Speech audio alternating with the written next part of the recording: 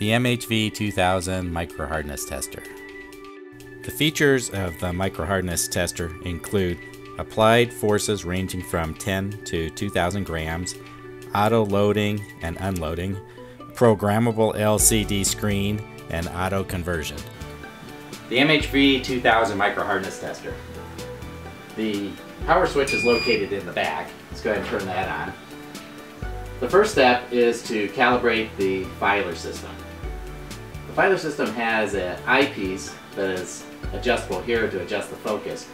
What I recommend doing in order to increase the measurement accuracy is to focus that eyepiece and the lines inside so that they're in focus for your eyesight. Once you've accomplished that, now what we have to do is we have to set the filer to 0. And the way the filer works is this small knob here will move the lines back and forth this way. The larger knob here will change the distance between them. So what we need to do is we need to bring the lines so they're just barely touching.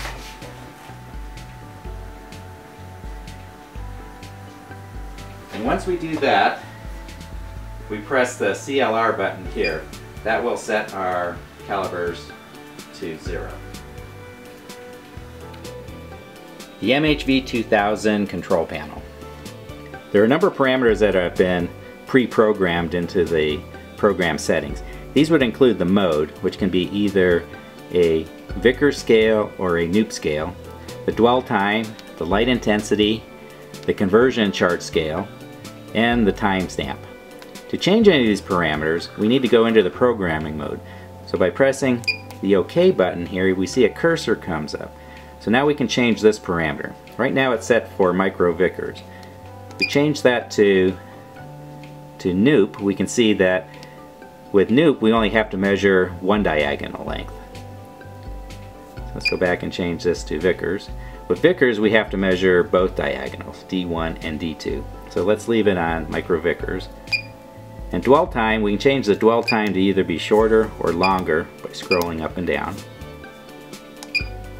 The light intensity, we can change that here.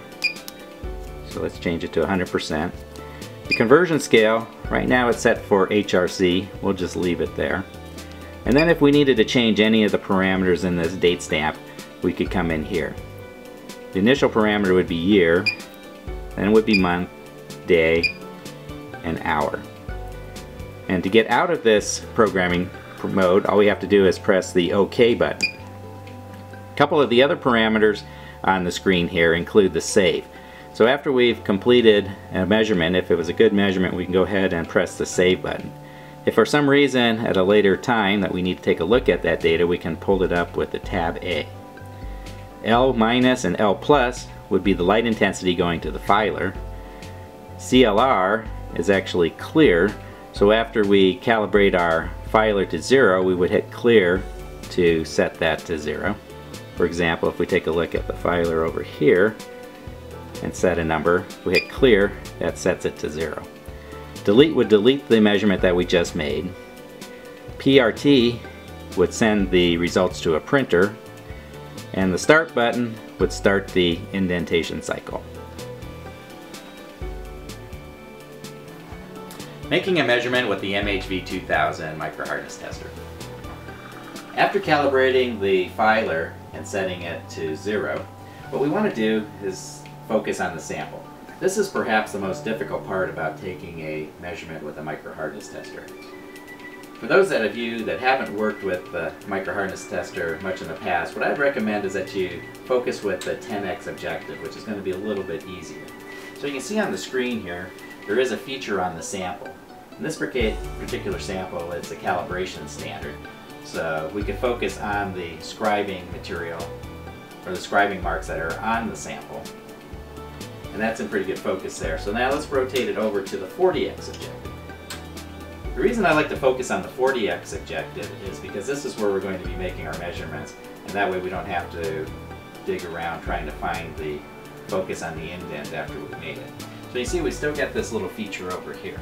So we should be all set to make the indent.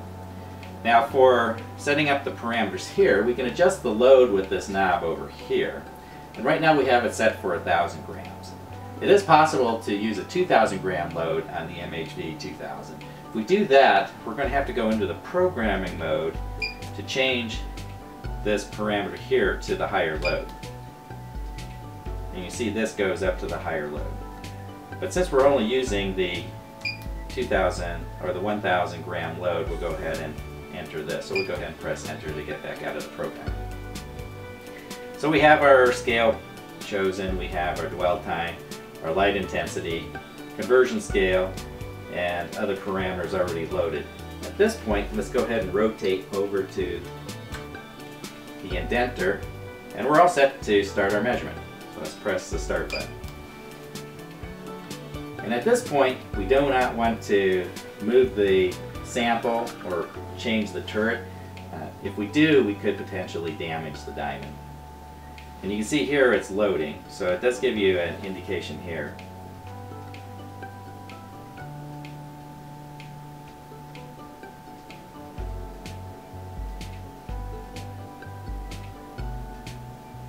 And you see this counting down here.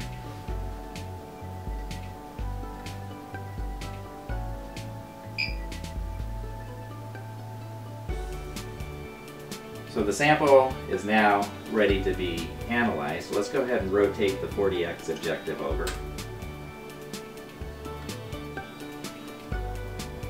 And we can bring this more into the field of view here. And then what we'll do is we'll focus on that indent. Let me go ahead and focus on the indent up here. So what we want to do at this point is we want to move the left filer to the left edge of the indent. Let me go ahead and rotate that just a little bit to coincide with the filer. And so let's go ahead and move the left filer to the left side of the indent. And then the larger right filer will move to the other side of the indent so that the indent is in between the filer. Once we have that set, we'll accept the measurement by pressing this button here. You'll hear it beep. And then for Vickers, we need to rotate this 90 degrees and measure the other indent. So again, we'll line it up. And then once that's selected, we'll go ahead and press the button. And now our measurement is given here. So the test block is a 462 test block, and we're measuring 460.8. So I would say that, that we're within the spec for that measurement. Now if we wanted to print it, what we would do is we would hit the print button here. And it would print the results on thermal paper turning out the side.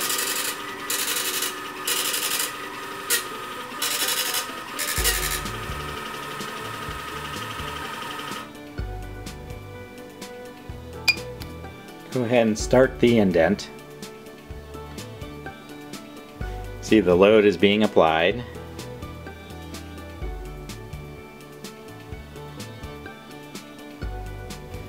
And the dwell time is counting down.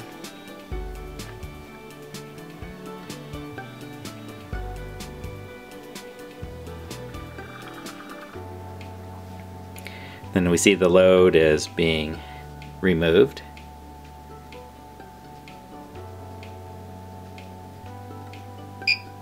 And that buzzer means that the indent is out of the way.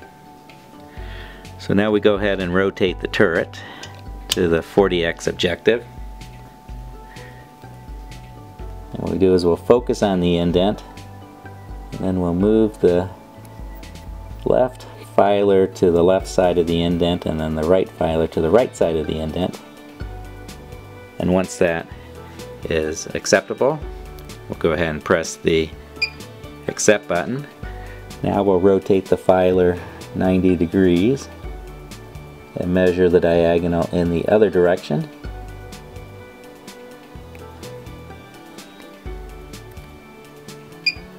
Accept. And this is our measured value. So if that's a good value, we can add that by pressing save.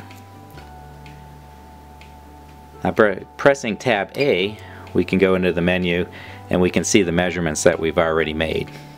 And then there's a minimum, average, and maximum. If this is all the measurements that we want to take and we want to print out the results, we can now go to the print button. And we hear the printer printing out the results.